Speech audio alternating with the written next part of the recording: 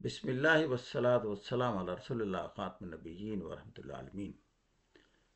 As usual हम फिर ऐसे को फोकस कर रहे हैं क्योंकि ऐसे एक रियली सेंसिटिव पार्ट बन गया है सीएसएस एग्जामिनेशन का, क्योंकि कुछ अरसे से इसमें जो मार्क्स हैं, स्कोर है, बहुत कम आ रहा है और वेल क्वालिफाइड लोग जो कि बाकी पेपर में 70-80 मार्क्स ले रहे हैं, they feel it really very difficult to get even 40 in this paper.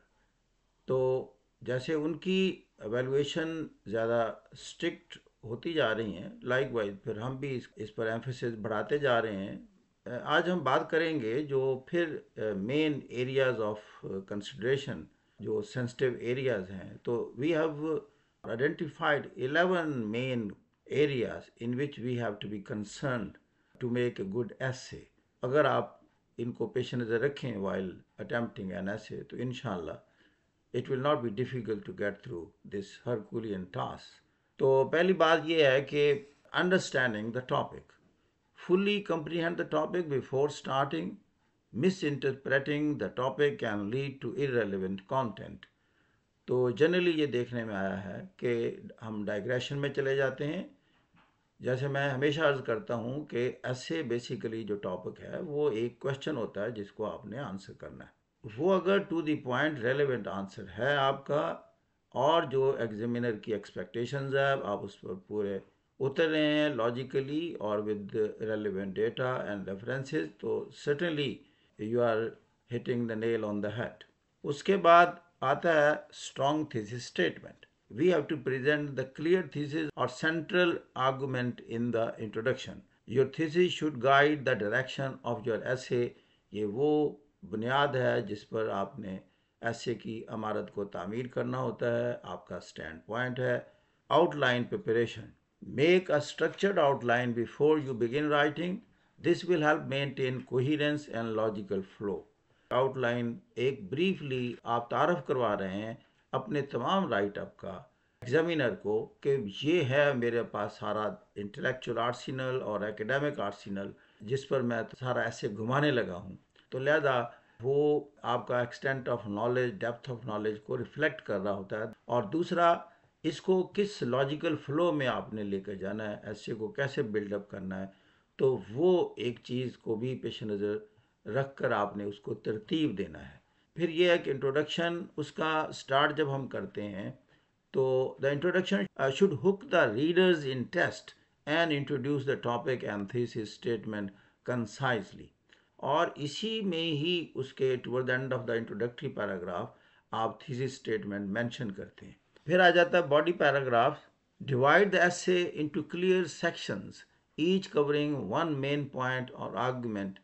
Each paragraph should have a topic sentence, explanation, evidence से मुराद उसमें फैक्ट्स और एग्जाम्पल जो आपने पेश करने, एंड अ कंक्लूडिंग सेंटेंस. फिर है वही लॉजिकल फ्लो है. Ensure that ideas flow logically from one paragraph to the next. तो use transitions effectively. Balanced arguments. Present both sides of an argument if necessary and ensure that your stance is well supported by evidence. फिर आ जाता है जी last इसका paragraph होता है ऐसे का conclusion. Conclusion क्या है? This is the summarization of the main points. We have to restate the thesis again in light of evidence discussed and provide a closing thought or call to action. Primarily जो conclusion है एक executive summary है या summarization है उस तमाम ऐसे की जो आपने ऊपर लिखा है. अब वो तीन एरियाज के हैं जिस पर आप थोड़े कंसिडरेट हों. That is the language and grammar. Use formal precise language, avoid colloquialism and ensure grammatical accuracy. Keep the tone objective and professional. Avoid colloquialism का मतलब ये है कि जो बाज़ हमारे स्पोकन लैंग्वेज में लफ्ज़ इस्तेमाल जैसे होते हैं, गोना, वाना, इस तरह के अल्फाज जो हैं, ये इसको हम colloquialism कहते हैं. You are not suppose to have a recourse to this terms. ऐसे वर्ड्स या फ्रेजेस को अवॉइड करना है. Then is the length. तो जनरली एसेज में लेंथ मेंशन की होती है and you have to stick to that. तो इसीलिए हमने लिखा है कि stick to the word limit if specified ensure the essay is neither too short nor excessively lengthy. Then is the proofreading. This is the most important part after writing an essay. कि देखें during I mean fluency or the speed, you are hurriedly writing, there are chances of so many omissions or the commissions. So once finished, revise your essay for any structural, logical और grammatical errors. तो ये आप खुद महसूस करेंगे कि जब आप उसको रिविजिट कर रहे होते हैं, कई उसकी जो डेफिशिएंसीज है, you are going to make up your self and you are making up. गोया कि जो एग्जामिनर ने पॉइंट आउट करनी है आपकी डेफिशिएंसी, वो आपने खुद ही डेफिशिएंसी को मेकअप कर लिया. और इसके लिए at least year mark 15 minutes for the proof reading.